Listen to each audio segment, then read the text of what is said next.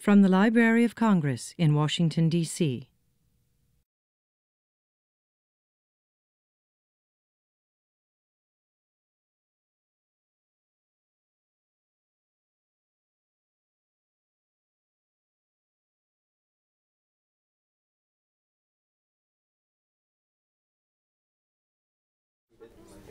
Good morning. Welcome to today's program, Create Your Future the Peter Drucker Way, featuring Bruce Rosenstein.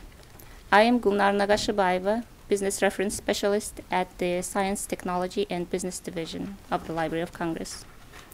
It is my great pleasure to introduce Bruce Rosenstein, Managing Editor of Leader to Leader, a publication of the Frances Hesselbein Leadership Institute, formerly the Leader to Leader Institute, and earlier the Peter Drucker Foundation for Nonprofit Management, and Jossey-Bass. He is the author of Create Your Future the Peter Drucker Way, published in November 2013, and Living in More Than One World, How Peter Drucker's Wisdom Can Inspire and Transform Your Life, published in 2009. He worked for USA Today newspaper for 21 years, until late 2008, as a librarian, and during the final 12 years also as a writer about business and management books for the Money section. Since 1996, he has taught the Special Libraries Information Centers course at the Catholic University of America. In 2012, he was one of two recipients of the 2012 Rose L. Vormelker Award of the Special Libraries Association for dedication to mentoring, outstanding instruction in graduate school settings, and for his own professional achievements. He has studied Drucker's work for more than 25 years. He wrote extensively about Drucker for more than a decade before the publication of his first book. He conducted one of the last interviews with Drucker 7 months before his death in 2005. In 2001, he wrote a series of columns about Drucker for the SLA publication Information Outlook. Besides USA Today and Information Outlook, he has written for several publications, including Leader to Leader, Leadership Excellence, GAMA International Journal, American Executive, and others. Peter Drucker, often called the father of modern management, penned numerous influential works on organization and management. Rosenstein, in his second book based on the late Drucker's wisdom, demonstrates once again that Drucker's teachings go beyond the discipline of management. Today, Bruce Rosenstein will tell us how Drucker's time-tested principles can be applied to shaping not only the future of your organization, but your own personal and professional future. You will have an opportunity to purchase a copy of the book after the program, and can have it signed by the author. Without further ado, I present to you Bruce Rosenstein.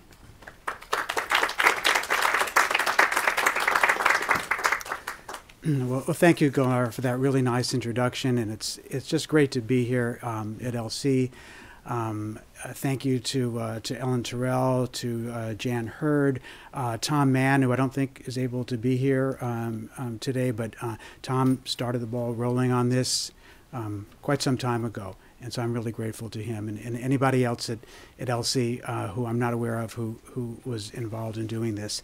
So thanks to you all for coming, both people who work here for LC and people who came from the outside. And it's just a real thrill. You know, you heard about my library background. Even though I'm not a day-to-day librarian anymore, I'm still very much part of the world. So it's a real thrill and a real honor to speak here at LC. Now, I've spoken here before, both solo and as part of panels and that sort of thing, but it was always library related. This is the first time that it's related on as I said, even though library is part of my life now, my world, part of my reinvention as an author within a separate but related world.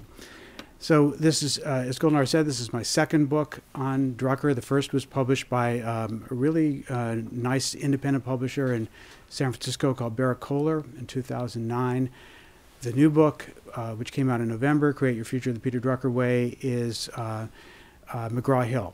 And the first book was published in 4 countries around the world, and we're hoping that happens not only just those 4 countries, but more for the second book.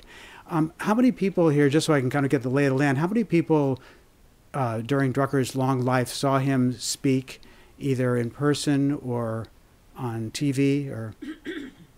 Okay, so a few of you did. Okay, he definitely had a contact. He had within the library world. He spoke at a Special Library Association annual conference in 2002 in Los Angeles. He was one of the keynote speakers. Monday morning, in those days they had two keynote speakers. Monday morning was Peter, and then on Tuesday morning was Doris Kearns Goodwin. And the night before Peter spoke, now he was 92 years old at that point. The night before he spoke, I did an interview with him for USA Today, a sit-down interview with him, 4 hours. And I was just completely drained by the end of this interview. And, you know, we were staying in the same hotel, and we did the interview in the hotel at a restaurant and in his room. And I was just completely drained from spending 4 hours with Peter Drucker. And then thinking about, you know, how am I going to write this story? Fortunately, I didn't have to write it the next day. You know, I wrote it a couple days later, and it went through a variety of changes and came out a little bit after that. And Drucker, at 92 years old, 9:30 in the morning, gave a keynote to, you know, what, 3,000, 4,000, 5,000 librarians. And that story, by the way, that article is on my website. There's a lot of, you know, free material on my website, including pretty much all the articles I wrote about Peter for USA Today. So as Gunnar said, he was considered the father of modern management, but way, way, way beyond that. I mean, way beyond just management. Even though that's true, he was the father of modern management, and he wrote, what, 39, 40 books, but they weren't all management related books. And the theme of the first book, Living in More Than One World, is that you have a number of different things going on in your life for a variety of different reasons. It's something that he taught, that he preached, and he lived that life. And his books cover a wide range, and I was very pleased that I've been included on the finding aid on your website for Peter's material, along with his own books and other books by him. So Drucker wrote about a really wide variety of subjects, and I don't want to reinvent the wheel. So I don't want to, it's not up to me to really talk yet again about Drucker on management, although I do that somewhat in both of the books. But in the first book, what I did was I put a framework around his work on the individual as opposed to the organization. Again, it was something I was waiting for him to do, and he never did, so I thought, I'm going to do it. And in the second book, it's on his work on the future. There's a voluminous amount of work on the future, but he never did one book, you know, strictly speaking, on the future. So I said, you know, that's what I'm going to do. There actually is a chapter in the first book called Creating Your Future, but I approached it in a much different way in terms of how I did the second book. I'll also say, in terms of these ties with the library world, that my whole interest in this began 28 years ago at Catholic University when I was a student, when I was a library school student. And in my management class, it was a summer course. It was taught by Dwayne Webster, who some of you might know, who Association of Research Libraries for many years was the director. At that point was the associate director. But Dwayne was teaching as an adjunct, as teaching the management class, and he assigned as the textbook the classic Drucker book, 874 pages, or 834 pages, Management Tasks, Responsibilities, Practices. Now, as a summer course, we didn't have to read the whole book, but we had to read a fair amount of it, and I was just entranced. I knew who Drucker was, I'd heard about him, but I'd never read him before. And it spoke to me on a really deep level. And I should say there is nothing in that book about libraries, nothing whatsoever. But I had discovered that even then he had spoken to various library groups, and I found some articles about it. I found a speech transcript, and this just really got me going throughout my library career, and it got me going on the whole idea of learning more about management, learning more about Drucker, and that became my specialty. And as Gunnar said, after I was at USA Today for a certain amount of years, I already had a lot of writing experience. I had no library experience when I started library school or at USA Today, zero, none. But I had a lot of writing experience. And then I just moved that into the realm of writing about management books, business books, and especially Drucker books. And first it was just writing about him, about books about him, and then I had the opportunity to do interviews with him by fax, which is kind of funny when you think about it now. Part of that was his hearing, which wasn't too great. Keep in mind, he was at that stage, he was quite advanced in years, yet he was still putting out books, he was still speaking. If any of us are fortunate enough to be around at 92 and asked to be the keynote speaker at an SLA or similar conference, I think we'd be doing pretty well. So there was that tie there in terms of that everything came together in 2002. He was scheduled to be the speaker at SLA in Los Angeles. I was already writing about him, and I already had some contact with him. And I said to my editor, if I'm going to be out there, and he had a new book coming out at that point too. It was a collection, but it was a new book. And I said, I'd like to do a feature story on him rather than just kind of book reviews. And he said, well, if you can get him talking about the corporate scandals, then and if it's good enough, we'll do a feature story. And again, so this was another thing where the gods came together for me, because the corporate scandals were going on then. It was Enron and that sort of thing. And so, we asked him for an interview, and as I said, we were staying at the same hotel, and he said, we'll meet for drinks at 6:30 and see what happens. He had this, I'm not going to try to imitate his accent, but he had this deep, he was from Austria, and his deep accent, and spoke in a very low voice. And he said, we'll meet for drinks at the bar. And we did, and USA Today sent their top photographer from Los Angeles with me. So I think he sort of Drucker saw instantly that things were like a little bit different, that he wasn't just kind of meeting me, that we had the photographer there. So we just went up to his hotel room, and then the photographer did his thing and left. And then we went to the restaurant. We went to a Japanese restaurant. There's a big, I'll tell you a little bit more later, big connection between Drucker and Japan, and there was a Japanese restaurant in the hotel. So again, this led to 4 hours, and again, this is on the website, but he told me about the corporate scandals, and what I'll basically say is he said he wasn't surprised that these things go through cycles. He lived so many years that he saw these things happening in waves. One thing I remember that he said was that it's always the brilliant ones who get caught, which I thought was quite interesting. So that really emboldened me to write a book. I had not written a book at that point, and I called him up and said I wanted to come out to California to talk to him. And I wasn't asking for his permission, but I was just saying I want to do this, and I'd like to be able to talk to you. And of course, it'd be a whole lot better to do the book if he'd talk to me and not just rely on other sources. And he did. So I went out there several times to talk to him. One of those talks, the one was 7 months to the day before he died in 2005.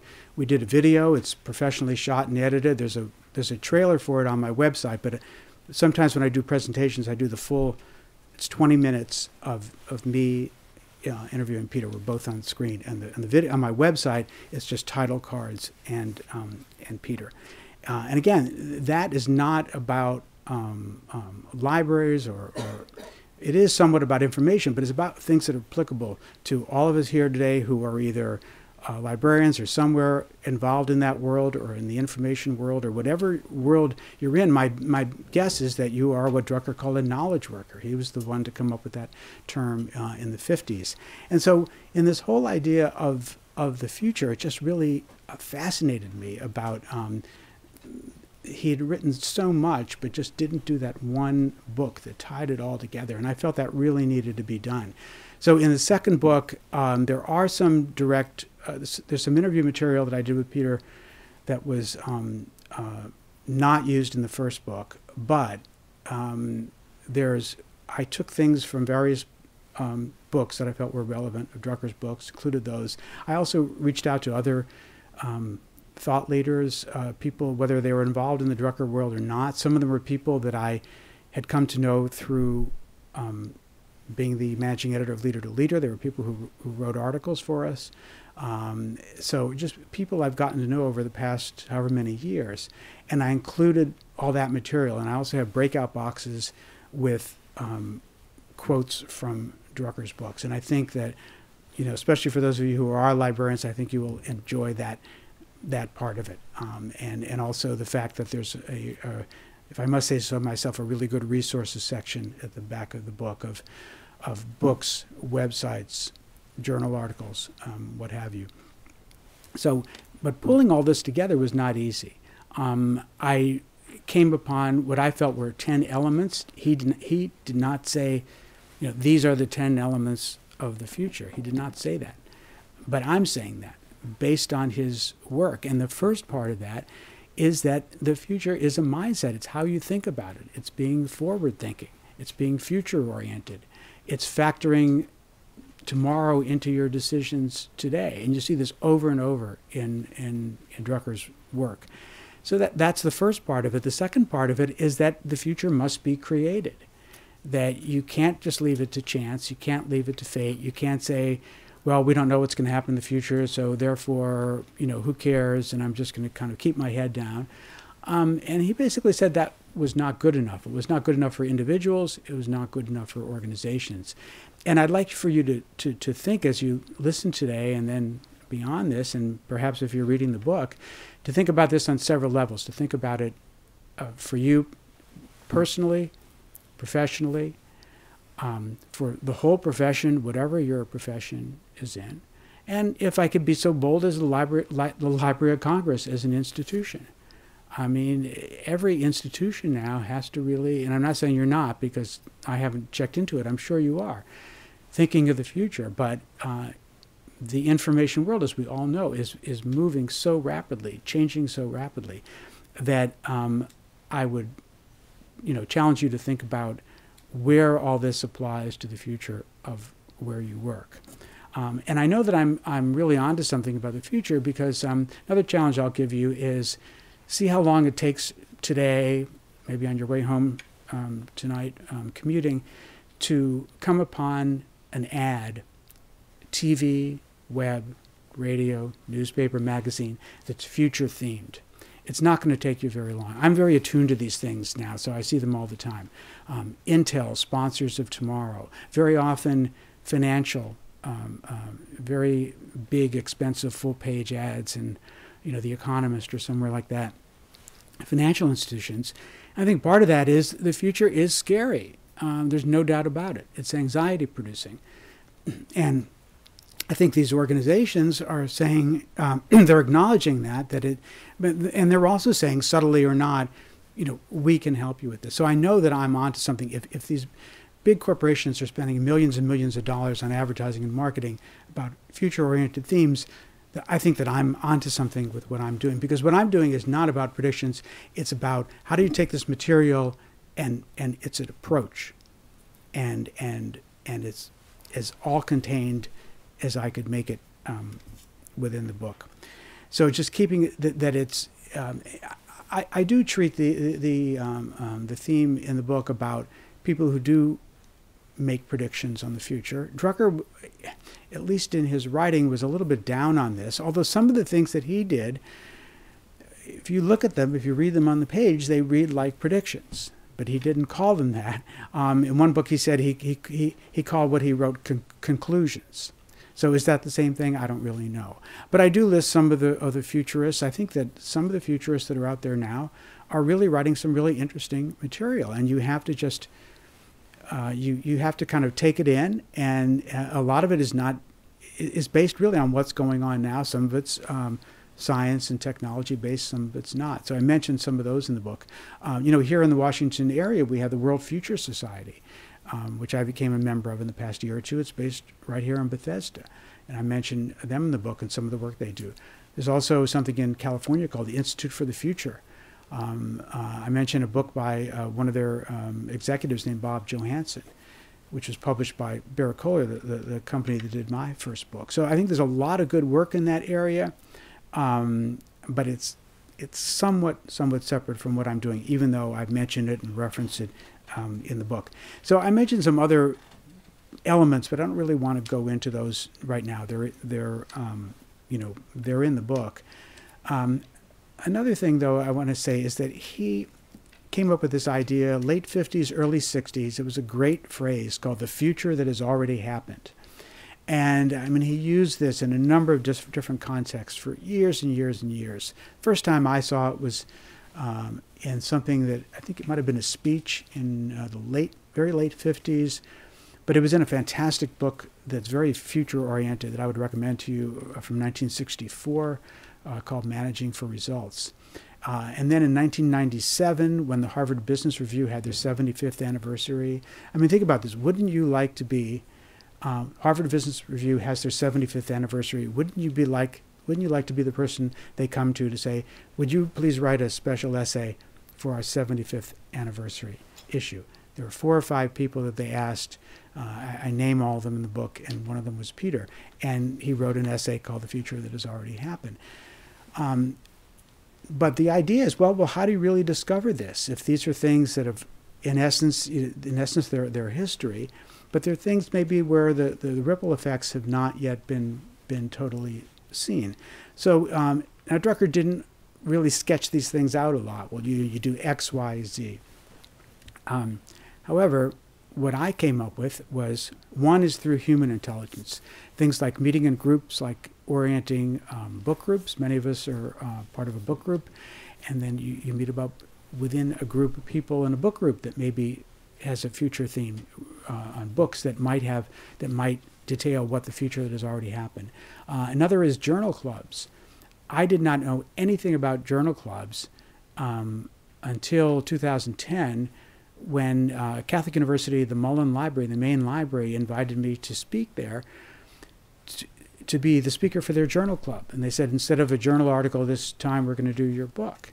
And I have to admit, I didn't know what it was, but I got fascinated in the idea, and I saw it was a big deal in the world of science and medicine.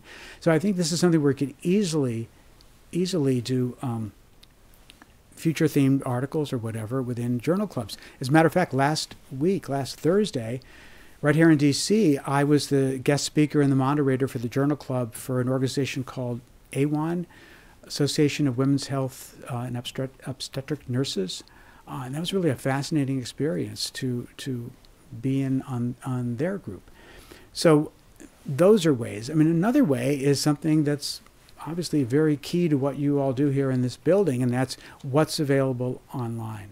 That most people now, when you think about it, people in the outside world have access to things, both obviously at LC, but through their public libraries as well, have access to online material that would have been unthinkable not all that long ago.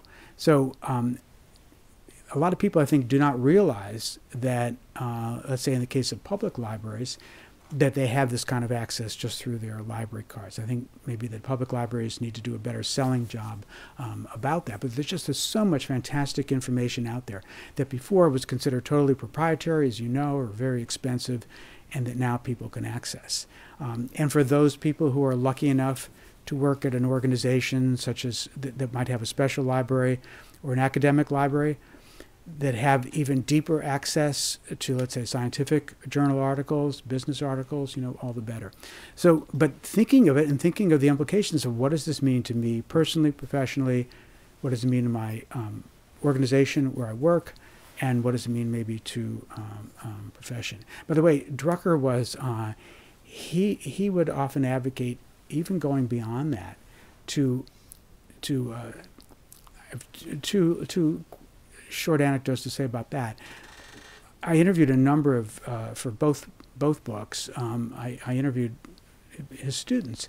And one of his students told me that, she said that Drucker told them that when they were making decisions, business decisions, one of the things they should factor in, not just, is it good for me, is it good for my organization, is it good for my family, whatever, is it good for mankind? Just like, how many people say that? And also, I relate an anecdote in the book. In 1964, when Managing for Results came out, he was the commencement speaker at the University of Scranton, Pennsylvania, where I grew up. At that time, I would have been a young boy and oblivious to who Peter Drucker was, that maybe like he was 1 mile from my house giving a commencement address. But I found newspaper articles about it that were fascinating, absolutely fascinating, about what he told these graduates. And that's one of the things, and by the way, these people now are of retirement age, which is pretty interesting. But he told them that they really had to think about mankind, and they had to think about the money that had been invested in them by their parents, by their community, and by their society. He was could be a real tough love sort of guy as far as giving advice to people and to corporations. There's a line from one of his lesser known books that I quote in the book in my chapter about organizations. There's a line saying that, I don't have the exact quote right in my head, but he basically said that even the seemingly most successful corporation of today is a sham and a failure, and that is exact wordage, if they are not actively building their own new and different tomorrow. I mean, that's pretty interesting. And you see this played out. He wrote that in 1996. And, of course, you saw what happened in the years after 1996. And a lot of organizations that thought they were really big and powerful, had met their comeuppance. So he could be very, very direct with the people that he was consulting with in his writing and what have you. I should say, though, that I always found him to be very warm. He had a great sense of humor, and I treasure those times that I interviewed him. I treasure that video that I did. No one can take away those experiences from me, no matter what happens with my books, no matter what happens with my speaking, with my career. No one can take away the fact that I had that kind of access with this just towering figure. As some of you may know, he was given the Presidential Medal of Freedom in 2002. When I interviewed him in the restaurant, it was June of 2002, and he knew that I lived in Washington, and he said, "I'm going to be there soon, but I'm sworn to secrecy. I can't tell you why." And of course, that really, why is he coming? Because I also knew that at that point he really, his health wasn't the greatest, and he wasn't doing a lot of traveling. I figured this has got to be important. Because I should say he lived in California also. He lived not far from Los Angeles, so in Claremont. So I figured this is pretty big. And again, this is the God smiling on me sort of thing. In between the time we did the interview, then it was announced that he was getting the Presidential Medal of Freedom, and it was yet another great thing to be able to put into that USA Today article. So again, I found him to be very warm. He answered his own telephone. He had no clerical people. He was a real one-man band. So he would answer his own telephone. When we set up interviews, he did all that on his own. So it was quite interesting. So the other thing then becomes how do you get that way? I mean, I think a lot of us would like to just get just a little bit of this kind of huge level of achievement that Drucker had. And we're talking about on 3 parts: on consulting, lots of for-profit consulting with companies like Procter & Gamble, various car companies, healthcare organizations, but also lots and lots of pro bono consulting as well. Teaching. He taught at a school named after him, the Drucker School at Claremont, before that at NYU and a couple of other places. And then the writing. Not only the 39 books or 40 books, depending on how you count, millions and millions of sales all over the world, but many, many articles. He wrote a column for the Wall Street Journal for 20 years. He wrote a number of articles for the Harvard Business Review. He wrote for Forbes, Fortune, The Atlantic. He even wrote for things like Saturday Evening Post. So I thought, well, how do you get to that point? I came up with this concept, which, in the interest of time, I won't go into it now, but it's explained in detail in the book, in the 3rd chapter of the book, called Becoming Your Own Successor. And I thought, well, what were the real things that kept Drucker going and kept him so much in the public eye and so popular and being so achievement oriented, when a lot of people just would have maybe just retired. Most of his books, by the way, came out. Majority of the books came out after what would be retirement age, after 65. I mean, he just sailed way, way beyond that. And I marked the part in the book here because I want to make sure I get this right. So what were these things? And I had to really go through the material and see what was it, I think, that separated him out. The first is kind of what I alluded to just a moment ago, that you diversify your efforts and outputs. And, you know, again, he wrote these books and articles on a regular basis. What people maybe didn't see in one way, they would see in another. As I mentioned with the consulting, the for-profit companies, lots and lots of nonprofits. I would recommend to you a great book that came out in 2013 by Rick Wartzman, who's the executive director of the Drucker Institute in California, which is next door to the Drucker School.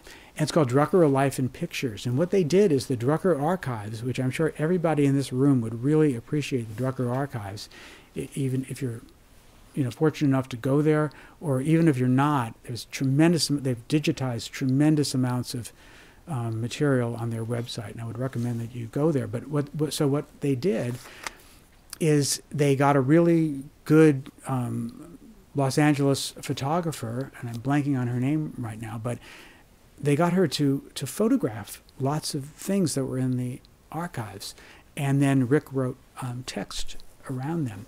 And one of the things was these sheets of paper that showed his pro bono consulting. And it was just, I mentioned some of it in my book. It was just a wide variety of people. So he would meet, I think one of the reasons he knew about the future was because he was hearing about it from all these different sorts of people. He was hearing about it from the for-profit end. On the nonprofit end, he was hearing about it from universities, from museums. He also did labor unions, by the way. A lot of people think, oh, well, he was just doing big business. That's not true. One of the things that you'll see if you get a look at Rick's book is you'll see notes, a couple notes back and forth with Cesar Chavez. Think about that. So it was not just like all the Procter and Gamble's of the world. It was Cesar Chavez and museums and universities as well. So, and again, wouldn't we want to be in this position where people like that wanted to come to us for help, whether it was pro bono or paid or not? Second point is, I don't think he would really like this terminology, but it's true, developing a powerful personal brand. I just, this is a concept that's been out for quite some time now, but it's true. I think all of us, rightly or wrongly in terms of the term, but it's true. We've got a brand, and hopefully our brand is based around things like integrity and quality, and that's certainly what Drucker stood for. You looked at the name Drucker and you kind of knew what you were getting, and I think we all need that for ourselves. The third point was maintaining a global outlook and worldview. Drucker was born in Austria. He went to college and grad school in Germany. He worked in London for a while, then came to the United States in 1937. He used to do, so he would teach during the year at Claremont, and then he would do, in the summertime, he would do Asian and European lecture tours. So he certainly had this global outlook. And one of the reasons I put it in the book was when I interviewed him on that time in a video in 2005, and I said, well, you had the classic book, Effective Executive, in 1967. If you could update it now in terms of things like the changes in telecommunications, what would you put in there? And he said to me that things like changes in telecommunications were certainly important, but what was more important was maintaining a global worldview and outlook.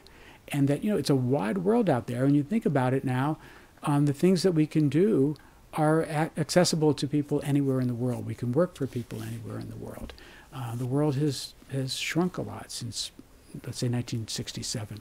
So I think that's important for us to keep in mind. The next is remaining relevant. What is it that you can do to remain relevant over a long period of time? And again, here was Drucker at 92 being the keynote speaker for SLA. I mean, they theoretically could have had anybody, and they asked him. So, I mean, I think that's up to you in terms of what you're going to do to remain relevant. Certainly within the library and information worlds, remaining relevant becomes harder and harder all the time through technology and other things. It just does. So, again, it's something to think about and talk about a little bit more in the book. And something I think is really important is producing this consistently impressive body of work. That I think for a lot of us, it's going to be a portfolio of projects that we can point to rather than saying, you know, I had this job, that job. A lot of times job titles are meaningless. What does librarian mean right now? It can mean a million different things. But you can point to things that you've done. Drucker obviously could with his books and articles. And now, think about it, they're so much more accessible than they were before. Books that were harder to get, that he maybe published years and years ago, are now easy to get. They're digital. Articles before that, you know, you would basically maybe have to come to the Library of Congress to get. Well, a lot of those things are now available. And that might not be available for free, but they're available. And obviously that's not just him, that's lots of other people. So this body of work, that whether it's on our website, whether it's things that we can point to that we did, but that it's, hopefully that it's impressive and that it's done over a body of time and that it's cumulative. I think that's really important, that what you do is cumulative. And then the last point is that creating work that benefits others. And that was really, I think, what a lot of his work was predicated on, is really helping people. He did a lot of, mostly I would say, informal mentoring of people. Sometimes there were people who he had business relationships with, and sometimes it was other people. And he really developed these friendships, but also really these mentoring relationships, whether or not he would use that word. Has anybody ever read any of the books or know about Bob Buford, B-U-F-O-R-D? Bob is a really fascinating person. I wrote about him a little bit in the first book and mentioned him in the second book. And Bob was one of those people who had both a business relationship and a friendship, mentoring relationship with Peter.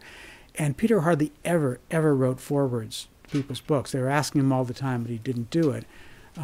But he wrote the forewords for 2 of Bob's books. And Bob was somebody who was very successful in cable television and then eventually moved from that world into the world of nonprofit, also into the world of spirituality and religion, which I talk about in this book as well. But Bob wrote 4, fantastic books, and he has a new one coming out called Drucker and Me that I believe is really going to go into this issue of the personal relationship, besides what he learns from him in a business sense. So I'd recommend any of his books to you. But again, this whole idea of, how do you help people with what you're doing? In the first book, if I must say so myself, he gave me some great quotes during the interview. And in the first book, I asked him about people who were just pretty much money-oriented. And he said that the people who are if you're money-oriented, you're probably going to make money, but a lot of those people were miserable. Yes, you need to make money. There's nothing wrong with doing that.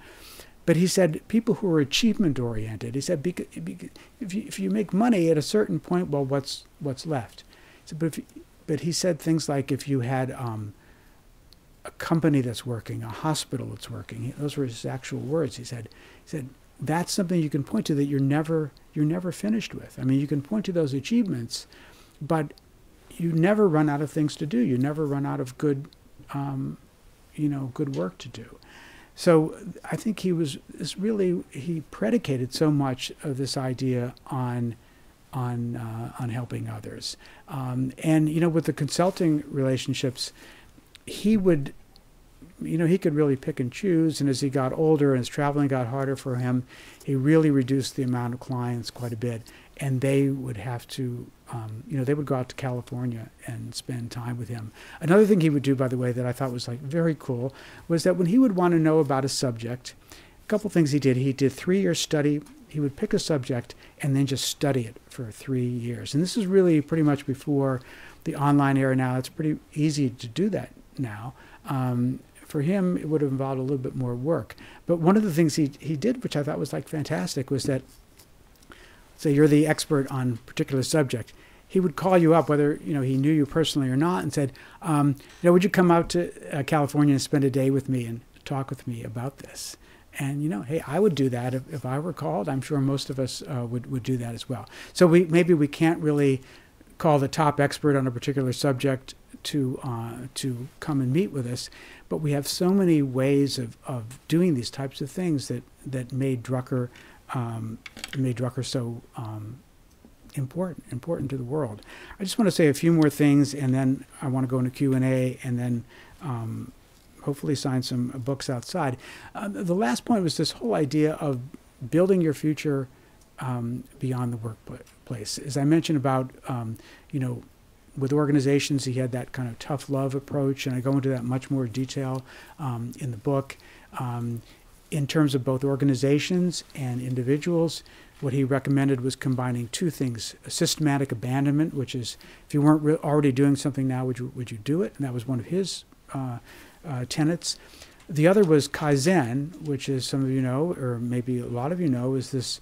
It's a Japanese term, but my understanding it's an American process of slow incremental improvement, day by day by day. In my book, I called it remove and improve. So you remove the things that no longer work and you improve what's there.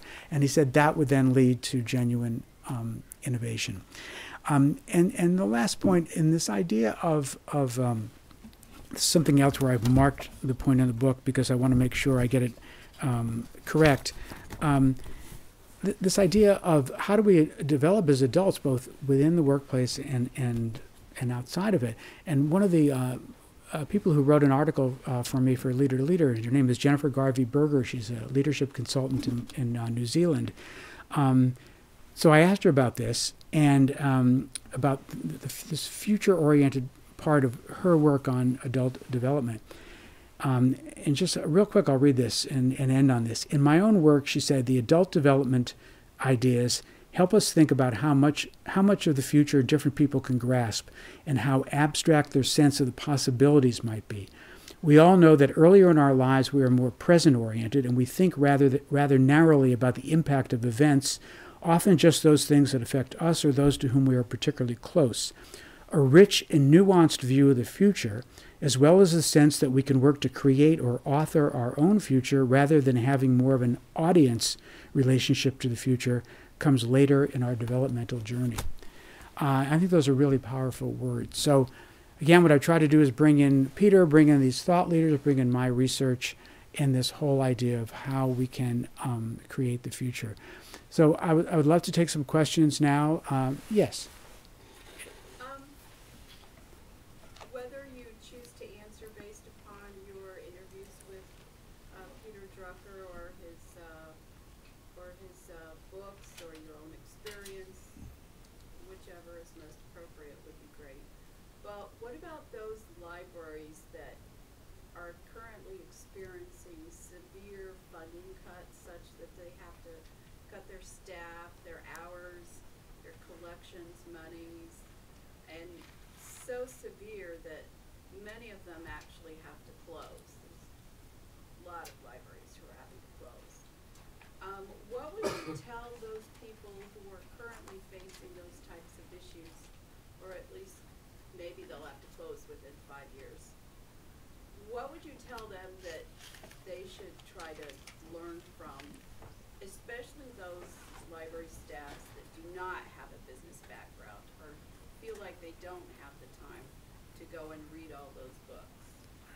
Okay, thank you for the question. And I've been asked to kind of restate the question. So the question is, for libraries who are under severe budgetary restraints and who are either maybe even about to be closed or under threat of being closed, what can be done? How should those people, especially people who are not maybe business oriented or who don't read these sorts of books, how should they think about and deal with the future? And it's a wrenching question, and I think it goes over a number of different libraries. I think we're talking public.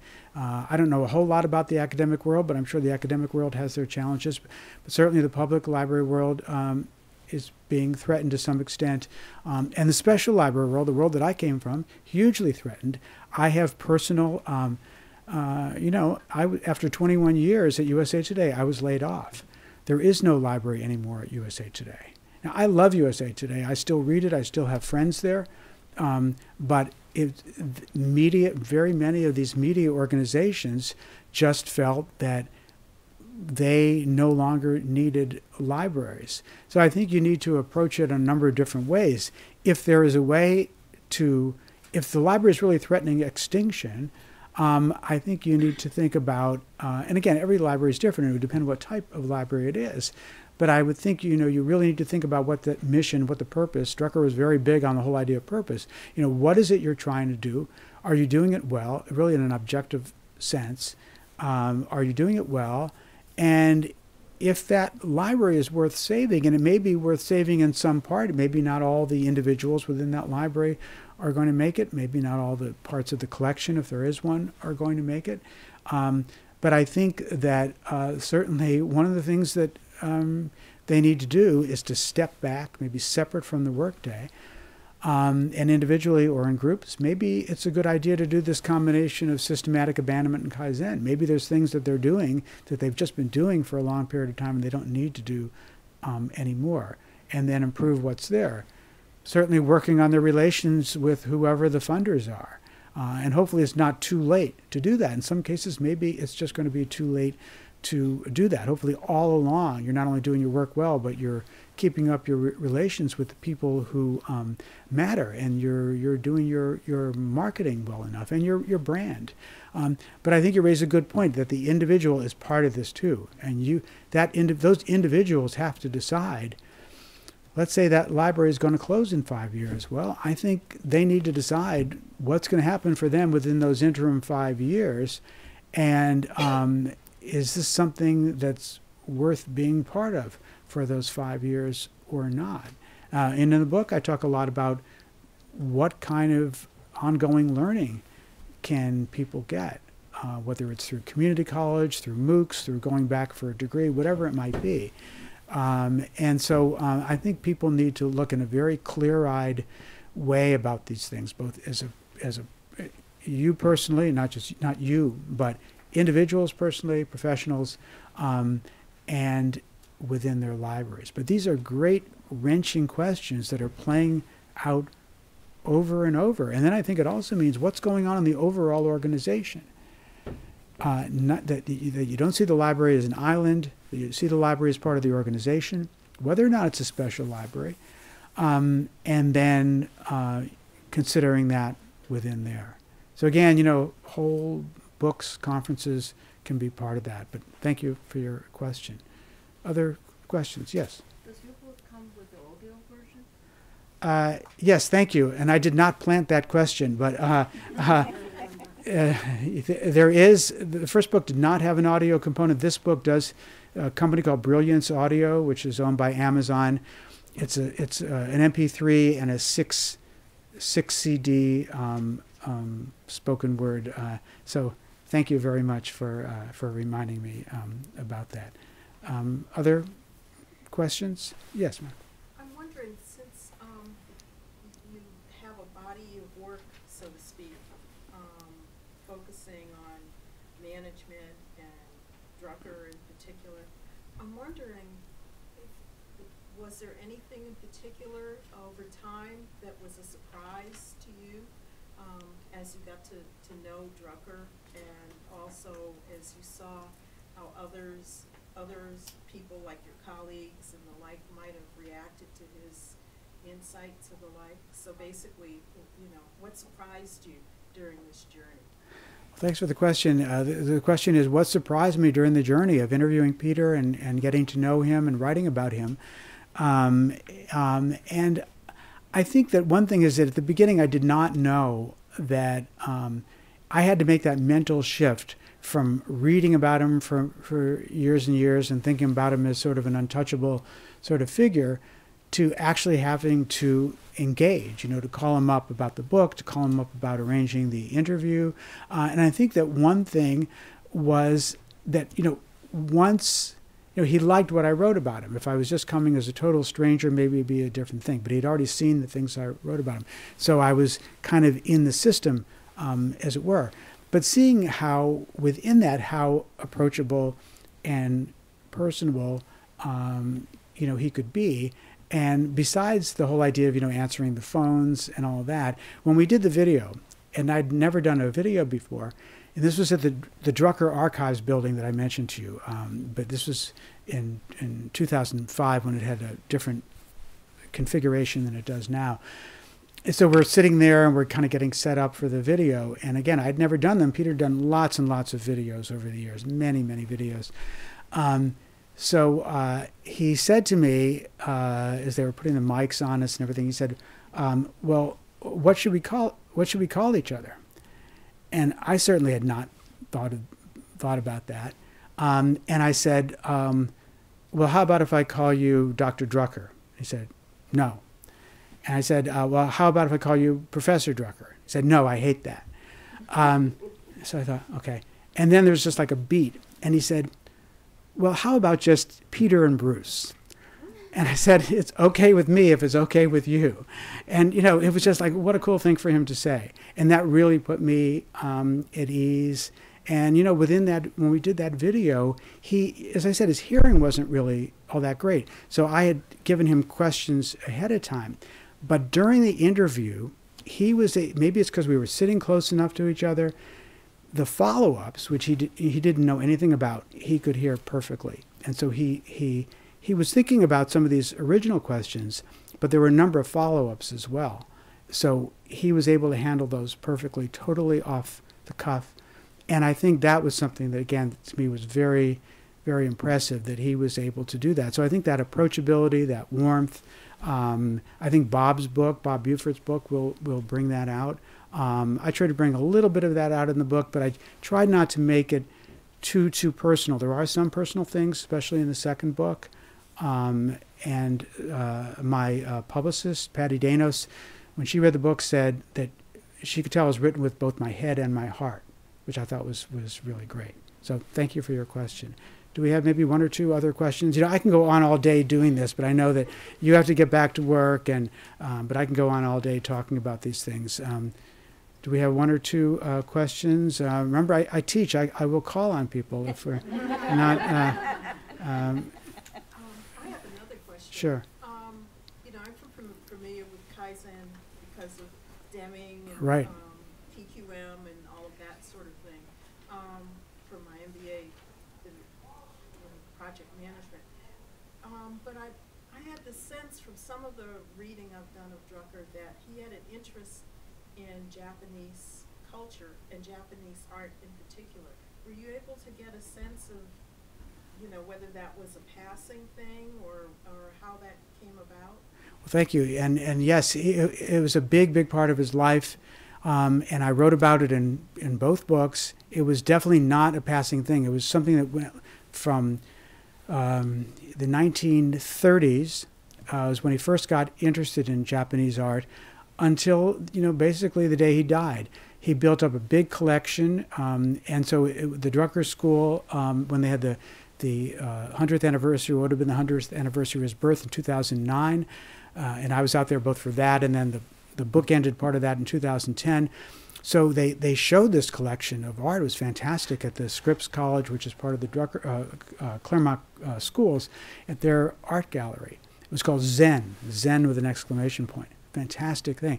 I mentioned in the books that for a couple of years he taught Japanese art at Pomona College, which is also part of the Claremont schools. There's a great book that I reference in my book called The Ecological Vision, and he wrote, there's a whole section in there about Japan, not just Japanese art, but one of the chapters is about Japanese art. It's absolutely fascinating. So Drucker was huge in Japan. He would go there like pretty much every year. My first book came out in the Japanese language. I was really privileged to speak there. There's this entity called the Drucker Workshop. I was one of the main speakers for their annual meeting in Tokyo in May of 2012. An incredible experience. I stay in touch with a lot of people from Japan. So it was really very, very ongoing. And the level of interest in Drucker in Japan is so huge. I mentioned in the second book, the biggest selling book, and this is true, it's either 2009 or 2010 in Japan, biggest selling book is a novel about, it's kind of a graphic novel of, and it's, the loose translation is, what if a female manager of a high school baseball team read Drucker's Management? This sold like honest to God, it sold like 2 million copies. I met the author, who's now on the Drucker Institute Board of Advisors. I met him and spoke to him after my talk. And I have I don't understand it. I have a copy of the book. They gave me a copy of the book. I mean, this was huge. So when you think about that, and apparently it brought up, I mean, it was a story of how this young woman in managing her high school baseball team used Drucker's principle and turned a team. My understanding was they were sort of a high academic but low athletic school. But she said, well, we should be both the high academics and high athletics. So using Drucker, she had them win the championship or whatever. So and this Drucker workshop. I mean, there's all these CEOs there. I mean, it was quite amazing. I mean, they had to pry me out of there. They had to pry me out of that. I didn't want to leave that building that day. So it's really, really huge in Japan. So thank you for that question. So thank you again for having me. Thank you very much. Please stay in touch and enjoy the rest of your business day. This has been a presentation of the Library of Congress. Visit us at loc.gov.